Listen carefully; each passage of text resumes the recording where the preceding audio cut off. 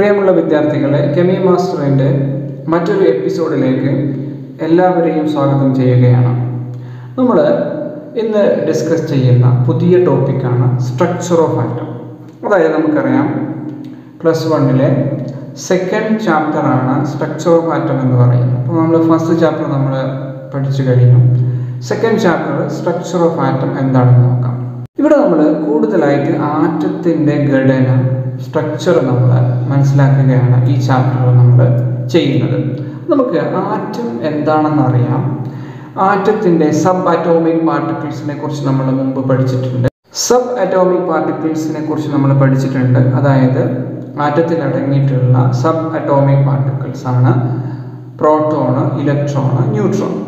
നമുക്കറിയാം proton is positively charged particle ആണ്, electron is negatively charged particle and neutron is A neutral, there is no charge. അപ്പോൾ ഈ particles different ഡിസ്കവറിയിലൂടെയാണ് നമ്മൾ പഠിച്ചിട്ടുള്ളത്.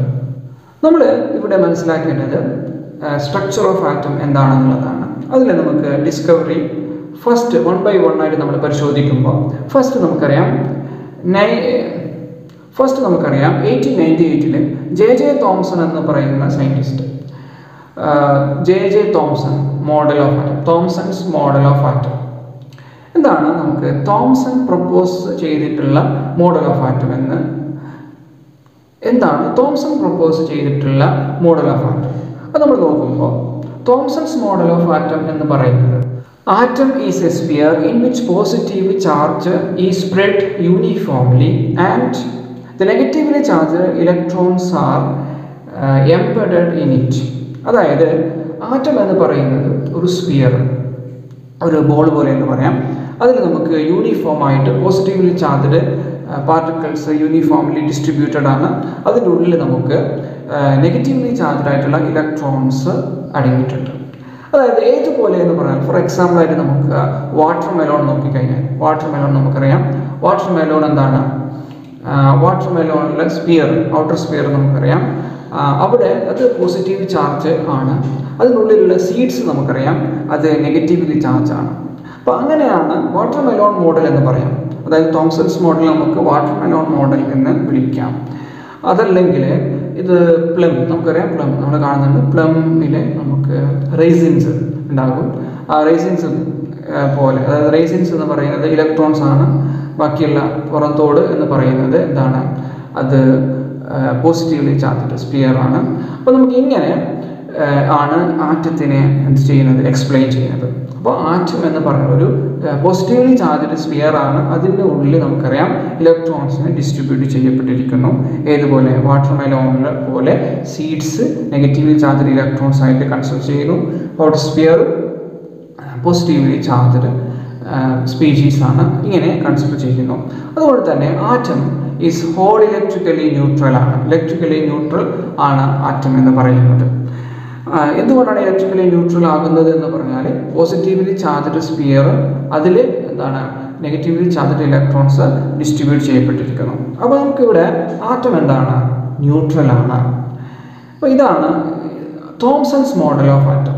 അപ്പോൾ ഇവിടെ നമ്മൾ മനസ്സിലാക്കേണ്ടത് ആറ്റത്തിൻ്റെ സ്റ്റെബിലിറ്റി എക്സ്പ്ലെയിൻ ചെയ്യാൻ തോംസൺസ് മോഡലിന് കഴിഞ്ഞിട്ടില്ല. അതായത് he could not explain the stability of the atom, that is A demerits. And നമുക്കറിയാം ആൽഫ റേ സ്കാറ്ററിംഗ് എക്സ്പെരിമെൻറ്റ് നമ്മൾ പഠിക്കാൻ പോകുന്നതാണ്. Alpha ray scattering experiment, alpha ray scattering എക്സ്പെരിമെൻറ്റിലുള്ള observations പ്രകാരം എന്താണ് ജെ തോംസണിൻ്റെ ആറ്റം മോഡൽ ഫെയിലിയർ ആണ്. നമുക്ക് ഇവിടെ ജെ തോംസൺസിൻ്റെ ആറ്റം മോഡല് ഫെയിലിയർ ആയ മെയിനായിട്ടുള്ള കാരണം എന്ന് പറയുന്നത് ആൽഫ റേ സ്കാറ്ററിംഗ് എക്സ്പെരിമെൻ്റ് ആണ്. അപ്പോൾ നമുക്കിവിടെ ആൽഫ റേ സ്കാറ്ററിംഗ് എക്സ്പെരിമെൻ്റ് വഴി പുതിയ ഒരു ന്യൂ മോഡൽ ഡെവലപ്പ് ചെയ്തു. അതായത് റൂദർഫോർഡ് എന്ന് പറയുന്ന സയൻറ്റിസ്റ്റാണ് ന്യൂ മോഡൽ പ്രപ്പോസ് ചെയ്യുന്നത്. അപ്പോൾ നമുക്കിവിടെ എന്താണ് ആൽഫ റേ സ്കാറ്ററിംഗ് എക്സ്പെരിമെൻറ്റ്? ഇവിടെ നമ്മൾ പഠിച്ചിരിക്കുന്നത് എന്താണ്? ജെ തോംസൺസിൻ്റെ ആറ്റം മോഡൽ നമുക്കറിയാം. ആറ്റം എന്ന് പറയുന്നത് ഒരു positively charged electricity, sphere of positively charged electricity in which the negatively charged electrons are embedded in it. ഇതാണ് ആറ്റം മോഡൽ എന്ന് പറയുന്നത്. ഇവിടെ atom is whole electrically neutral ആണ്.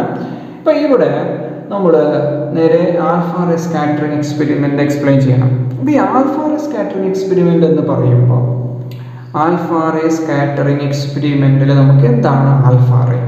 ആൽഫ റേ എന്ന് പറയുന്നത് എന്താണ്? ആൽഫ റേ എന്ന് പറഞ്ഞാൽ it is A radiation emitted from A radio active element. അത് നമുക്കറിയാം, ചില സബ്സ്റ്റൻസ്, യുറേനിയം പോലുള്ള സബ്സ്റ്റൻസ് നമുക്കറിയാം റേഡിയോ ആക്ടിവിറ്റി കാണിക്കുന്നു, അതായത് different type of radiation emit ചെയ്യുന്നു. ഏതൊക്കെയാണ് ഡിഫറെൻറ്റ് ടൈപ്പ് റേഡിയേഷൻ എന്ന് പറഞ്ഞാൽ? ആൽഫ റേഡിയേഷൻസ് ഉണ്ട്, ഗാമ റേഡിയേഷൻസ് ഉണ്ട്, ബീറ്റ റേഡിയേഷൻസ്. ആൽഫ റേഡിയേഷൻ എന്ന് പറഞ്ഞു കഴിഞ്ഞാൽ നമുക്കറിയാം, നമ്മൾ മനസ്സിലാക്കേണ്ടത് എന്താണ്? It is just like it is equal to the positively charge, it is equal to A helium nucleus. അതായത് ഹീലിയം ന്യൂക്ലിയസിന് സമാനമാണ് ഒരു ആൽഫ റേ എന്ന് പറയുന്നത്. ഒരു ബീറ്റ റേ എന്ന് പറയുന്നത് ഇലക്ട്രോണിന് സമാനമാണ്. അതേപോലെ ഗാമ റേഡിയേഷൻ ന്യൂട്രലാണ്, ഇത് ഹൈലി പെനിട്രേറ്റിംഗ് റേഡിയേഷൻ ആണ്. അപ്പോൾ ഇതിൽ ആൽഫ ബീറ്റ ഗാമ നമുക്ക് നോക്കിയാൽ ഏറ്റവും ലോ പെനിട്രേഷൻ കാണിക്കുന്നതാണ് ആൽഫ റേഡിയേഷൻ എന്ന് പറയുന്നത്. പിന്നെ കൂടുതൽ പെനിട്രേഷൻ, അതായത് തുളച്ചു കയറുക, ഒരു മീഡിയത്തിലൂടെ കടന്നു പോകുമ്പോൾ അത് തുളച്ചു കയറി പോകാനുള്ള സാധ്യത കൂടുതലുള്ളതാണ് ഗാമ, പിന്നെ ബീറ്റ, പിന്നെ ലീസ്റ്റാണ് ആൽഫ എന്ന് പറയുന്നത്. അപ്പോൾ നമ്മളിവിടെ ആൽഫ എന്താണ്? ആൽഫ റേഡിയേഷൻ എന്ന് പറഞ്ഞാൽ it is equal to helium nucleus. Helium nucleus നമ്മൾ നോക്കിക്കഴിഞ്ഞാൽ ഹീലിയത്തിൻ്റെ പ്രത്യേകത എന്ന് പറയുന്നത് 2 പോസിറ്റീവ് ചാർജ് ഉണ്ട്, അതേപോലെ അതിൻ്റെ അറ്റോമിക് മാസ് 4 ആണ്. എന്താണ്? 2 പോസിറ്റീവ്ലി ചാർജ് പ്രസൻ്റ് ആണ് ഒരു ഹീലിയം ന്യൂക്ലിയസിന്. ചാർജ് പ്രസൻ്റ് ആണ് ഒരു ഹീലിയം ന്യൂക്ലിയസ്. ഇതാണ് നമ്മൾ മനസ്സിലാക്കേണ്ടത്. അപ്പോൾ നമുക്ക് ഒരു സോഴ്സ് ഓഫ് ആൽഫ റേഡിയേഷൻ വേണം. ഇവിടെ എക്സ്പെരിമെൻ്റ് എന്താണ്? Alpha ray scattering experiment. It is conducted by Rutherford ആണ്. ഇത് നമ്മൾ പറയുന്നത് റൂദർഫോർഡ് സ്കാറ്ററിംഗ് എക്സ്പെരിമെൻ്റ് ആണ്.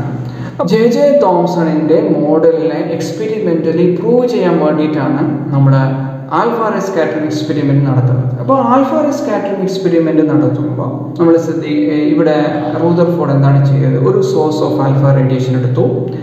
ഈ സോഴ്സ് ഓഫ് ആൽഫ റേഡിയേഷൻ, അതായത് ഈ സോഴ്സ് എന്ത് ചെയ്യുന്നു? ആൽഫ റേഡിയേഷൻ എമിറ്റ് ചെയ്യുന്നു. അത് നമ്മൾ ഒരു സ്ലിറ്റിലൂടെ പാസ് ചെയ്യുന്നു. ഈ ആൽഫ റേഡിയേഷൻ ഒരു gold foil, thin gold foil പതിപ്പിക്കുന്നു. അതിന് ബാക്കിലായിട്ട്, അതായത് ഒരു സർക്കുലാർ സ്ക്രീൻ പ്ലേസ് ചെയ്ത് നമുക്ക് കാണാം. ഈ circular screen it is quoted with zinc sulphide ആണ്. അപ്പോൾ എന്താണ് ഇവിടെ സംഭവിക്കുക എന്നാണ് നമ്മൾ നോക്കുന്നത്. ഒരു ആൽഫ റേഡിയേഷൻ നമ്മൾ നോക്കിയാൽ സോഴ്സ് ഓഫ് ആൽഫ റേഡിയേഷൻ, ഇവിടെ നമുക്ക് എന്താണ് ഇദ്ദേഹം ചെയ്തത്? He ബോംബാർഡഡ് alpha radiation with a thin gold ഫോയിലായിട്ട് alpha radiation bombard ചെയ്തു. ഇതാണ് ഇദ്ദേഹത്തിൻ്റെ എക്സ്പെരിമെൻ്റ് എന്ന് പറയുന്നത്.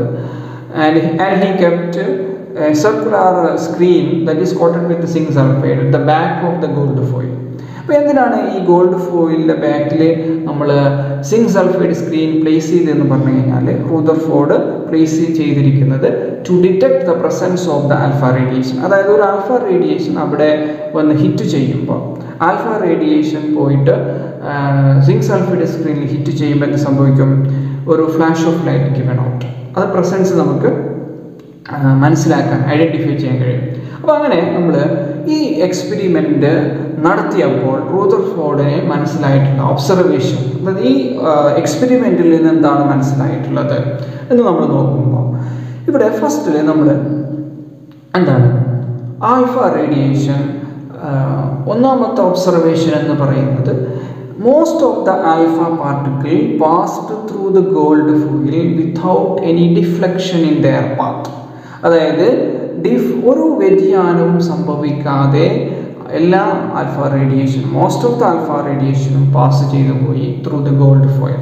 അതായത് അതിൻ്റെ പാത്തിൽ, ആൽഫ റേഡിയേഷൻ്റെ പാത്തിൽ ഒരു വ്യത്യാസവും സംഭവിക്കാതെ പാസ് ചെയ്തു പോയി. ആൽഫ റേഡിയേഷൻ പാസ് ചെയ്തു പോയി, most of the alpha particles pass ചെയ്തു പോയി വിതൗട്ട് എനി ഡീവിയേഷൻ, ഒരു വ്യതിയാനവും സംഭവിച്ചില്ല ആൽഫ പാർട്ടിക്കിൾസിന്, അധികവും പാസ് ചെയ്തു പോയി. അപ്പോൾ നമ്മൾ ഇവിടെ മനസ്സിലാക്കേണ്ടത് എന്താണ്? ഇവിടെ most of the alpha പാർട്ടിക്കിളും pass ചെയ്തു പോയി, ഒരു വ്യതിയാനവും അതിൻ്റെ ആൽഫ പാർട്ടിക്കിൾസിൻ്റെ പാത്തിൽ ഒരു വ്യതിയാനവും വരാതെ. പക്ഷേ few alpha particles deflected in their path. That is the observation. Second observation ആണ്. ഇവിടെ എന്താ സംഭവിച്ചത്? ഡീവിയേഷൻ സംഭവിച്ചു അതിൻ്റെ പാത്തിൽ. ഫ്യൂ ആൽഫ പാർട്ടിക്കിൾസിന് ഡീവിയേഷൻ സംഭവിച്ചു. അപ്പോൾ നമ്മൾ ഇവിടെ ഒന്നാമത്തെ ഒബ്സർവേഷൻ നമ്മൾ മനസ്സിലാക്കി. രണ്ടാമത്തെ ഒബ്സർവേഷൻ എന്ന് പറയുന്നത് എന്താണ്? Few alpha particles deflected in there path with smaller angles. ഇവിടെ നമ്മൾ നോക്കിയാൽ നമുക്ക് കാണാൻ കഴിയും, ഇതിൻ്റെ ആംഗിൾസ് കാണാൻ കഴിയും. അതേപോലെ തന്നെ വളരെ very few alpha particles deflected back or bounce back, നേരെ 180 ഡിഗ്രിയിൽ ബൗൺസ് ചെയ്തു വന്നു. അതായത് ഒരു 2000 ആൽഫ പാർട്ടിക്കിൾസ് പാസ് ചെയ്തു പോയാൽ only 1 alpha particles deflected back. ഇത്രയുമാണ് observations of alpha ray scattering experiment. ഇനി ഈ ഒബ്സർവേഷനിൽ നിന്ന് റൂദർഫോർഡ് കൺക്ലൂഷനിലെത്തി. എന്താണ് അദ്ദേഹത്തിൻ്റെ കൺക്ലൂഷൻ എന്ന് നോക്കുമ്പോൾ, Rutherford alpha ray scattering എക്സ്പെരിമെൻറ്റിൻ്റെ conclusions നമ്മൾ പരിശോധിക്കുമ്പോൾ, ഒന്നാമത്തെ നമ്മൾ പരിശോധിക്കുമ്പോൾ, since most of the alpha particles passed through the gold foil without any deviation in there path, most of the conclusion എന്ന് പറയുന്നത് എന്താണ്? Most of the space in an atom is empty. എന്താണ്? ആറ്റത്തിലെ space, most of the സ്പേസും empty ആണ്. അതായത് free space ആണ് കൂടുതൽ ആറ്റത്തിൽ ഉണ്ടാവുക. So that is the conclusion. അതായത് ഇവിടെ ആറ്റത്തിൽ ഒരു തടസ്സവും കൂടാതെ ആൽഫ പാർട്ടിക്കിൾസ് കടന്നുപോയി, അധികം ആൽഫ പാർട്ടിക്കിൾസും കടന്നുപോയി, ഒരു തടസ്സവും ഇല്ലാതെ കടന്നുപോയി. അതിൻ്റെ അർത്ഥം എന്താണ്? അതായത് most of the space, ആറ്റത്തിൽ most of the space എന്താണ്? എംപ്റ്റി ആണ്. ഇനി രണ്ടാമത്തെ കൺക്ലൂഷൻ എന്ന് പറയുന്നത്, നമുക്കറിയാം since few of the alpha particles deflected in there path, അതായത് അതിൻ്റെ ഡീവിയേഷൻ സംഭവിച്ചിട്ടുണ്ട്, ആൽഫ പാർട്ടിക്കിൾസ് ഡീവിയേഷൻ സംഭവിച്ചു. അതെന്തുകൊണ്ടാണ് ഡീവിയേഷൻ സംഭവിക്കുക? നമുക്കറിയാം since the alpha particles R positively charged particles, it can deflected only if they come close to a positively charged particle within the atom. അതായത് ആറ്റത്തിൽ positively charged particles ഉണ്ടെങ്കിൽ മാത്രമേ alpha particles deflect ചെയ്യുള്ളൂ. നമുക്കറിയാം പോസിറ്റീവും ഡിഫ്ലക്ഷനാണ് സംഭവിക്കുക. അപ്പോൾ പോസിറ്റീവ്ലി ചാർജ്ഡ് പാർട്ടിക്കിൾസ് ആറ്റത്തിൽ പ്രസൻ്റ് ആയതുകൊണ്ടാണ് ഇവിടെ some of the alpha particles deflected in there path, അതിൻ്റെ പാത്തിൽ വ്യതിയാനം സംഭവിച്ചു. അപ്പോൾ നമ്മൾ എന്ത് മനസ്സിലാക്കി? റൂദർഫോർഡ് അതിൽ നിന്ന് കൺക്ലൂഡ് ചെയ്തു. റൂദർഫോർഡ് പറഞ്ഞു എന്താണ്? There is A positively charged heavy mass that is present in the atom. ആറ്റത്തിലെ ഒരു positively charged heavy mass present ആണ്. That is he called it as nucleus and he consider it is present at the centre of the atom. അപ്പോൾ അദ്ദേഹം conclude ചെയ്ത് എന്താണ്? Nucleus present ആണ്, അതായത് positively charged heavy mass present at the centre of the atom, that he called as nucleus. ഇതാണ് ഇതിലെ രണ്ടാമത്തെ conclusion എന്ന് പറയുന്നത്. ഇനി നമുക്ക് തേർഡ് കൺക്ലൂഷനിലേക്ക് പോകുമ്പോൾ നമുക്കറിയാം very few alpha particles deflected back, that means 180 degree or bounce back. നേരെ നമുക്കറിയാം കാണാൻ കഴിയും, ഇത് നേരെ ബൗൺസ് ബാക്ക് ചെയ്തു. ആൽഫ പാർട്ടിക്കിൾസ് നേരെ 180 ഡിഗ്രിയിലേക്ക് വന്നു. ഇതിന് കാരണം എന്ന് പറഞ്ഞു കഴിഞ്ഞാൽ അതിൻ്റെ എണ്ണം വളരെ കുറവാണ്. ഇങ്ങനെ തിരിച്ചു വന്ന ആൽഫ പാർട്ടിക്കിൾ, നേരെ ബൗൺസ് ചെയ്ത് വന്ന ആൽഫ പാർട്ടിക്കിൾസിൻ്റെ എണ്ണം വളരെ കുറവാണ്. അതായത് ഒരു 20,000 ആൽഫ പാർട്ടിക്കിൾസ് ഗോൾഡ് ഫോയിലൂടെ അല്ലെങ്കിൽ ആറ്റത്തിലൂടെ കടന്നു പോയാൽ ഓൺലി 1 ആൽഫ പാർട്ടിക്കിൾസ് ആണ് ബൗൺസ് ബാക്ക് ചെയ്യുന്നത്. അപ്പോൾ ഇതിൻ്റെ അർത്ഥം എന്ന് പറഞ്ഞാൽ, ഇതിൻ്റെ മീനിങ് എന്ന് പറയുന്നത്, എന്തുകൊണ്ടാണ് ഇങ്ങനെ സംഭവിക്കാനുള്ള കാരണം? ഇവിടെ ആറ്റത്തിൽ ഓൺലി ദ ന്യൂക്ലിയസ് എന്ന് പറയുന്നത്, അല്ലെങ്കിൽ പോസിറ്റീവ്ലി ചാർജ്ഡ് മാസ് എന്ന് പറയുന്നത് വളരെ, അതിൻ്റെ സൈസ് എന്ന് പറയുന്നത് വളരെ സ്മോൾ ആണ്. അതായത് the size of the nucleus is very small when compared to the size of the atom. അപ്പോൾ ഇവിടെ നമ്മൾ പറഞ്ഞു കഴിഞ്ഞാൽ ആറ്റത്തിൻ്റെ സൈസ് എന്ന് പറയുന്നത് 10⁻⁻10 മീറ്റർ ആണെങ്കിൽ ന്യൂക്ലിയസിൻ്റെ size it is found to B 10⁻⁻15 metre ആണ്. അപ്പോൾ ഇതാണ് വ്യത്യാസം. അതായത് 10⁵ ടൈംസ് ഹെവിയർ ആണ് ആറ്റം എന്ന് പറയുന്നത് ന്യൂക്ലിയസിനേക്കാൾ 10⁵ ടൈംസ് ഹെവിയർ എന്ന് നമുക്ക് മനസ്സിലാക്കാം. അതായത് ആറ്റത്തിലെ ന്യൂക്ലിയസിൻ്റെ റേഡിയസ് എന്ന് പറയുന്നത് ഒരു ടെന്നീസ് ബോളിൻ്റെ അത്രയുമാണെങ്കിൽ ഒരു ആറ്റത്തിൻ്റെ റേഡിയസ് എന്ന് പറയുന്നത് ഒരു 5 കിലോമീറ്ററാണ്. ഇതാണ് 10⁵ ടൈംസ് വ്യത്യാസമാണ് ആറ്റത്തിൻ്റെ അതേപോലെ ന്യൂക്ലിയസിൻ്റെ തമ്മിലുള്ള സൈസ് എന്ന് പറയുന്നത്. ഇത് നമുക്ക് മനസ്സിലായിട്ടുണ്ട്. അപ്പോൾ ഇത്രയുമാണ് കൺക്ലൂഷൻ എന്ന് പറയുന്നത്. അപ്പോൾ ഇത് മനസ്സിലാക്കിയത് പ്രകാരം ഒബ്സർവേഷൻ കൺക്ലൂഷൻ നമുക്ക് പറഞ്ഞു നോക്കാം. അതായത് ഫസ്റ്റ് പോയിന്റ് എന്താണ്, most of the alpha particles passed through the gold foil without any deviation. അതുകൊണ്ട് തന്നെ നമുക്ക് പറയാൻ കഴിയും എന്താണ് കൺക്ലൂഷൻ എന്ന് പറയുന്നത് എന്തായിരിക്കും, that is most of the space in an atom is empty. രണ്ടാമത്തെ പോയിന്റ് എന്ന് പറഞ്ഞാൽ few alpha particles deflected in there paths. So we can say that the conclusion എന്ത് പറയാൻ കഴിയും, കൺക്ലൂഷൻ എന്ന് പറയുന്നത് there is a heavily positively charged mass present in the atom that is he called, അതായത് Rutherford called it as nucleus.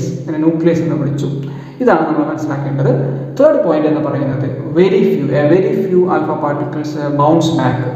അതുകൊണ്ട് തന്നെ conclusion എന്ന് പറയുന്നത് എന്താണ്, അതുകൊണ്ട് തന്നെ നമുക്ക് കൺക്ലൂഷൻ എന്ന് പറയുന്നത് ബൗൺസ് ബാക്ക് ചെയ്യുന്ന ആൽഫ പാർട്ടിക്കിൾസിൻ്റെ എണ്ണം കുറവായത് കൊണ്ട് നമുക്ക് പറയാം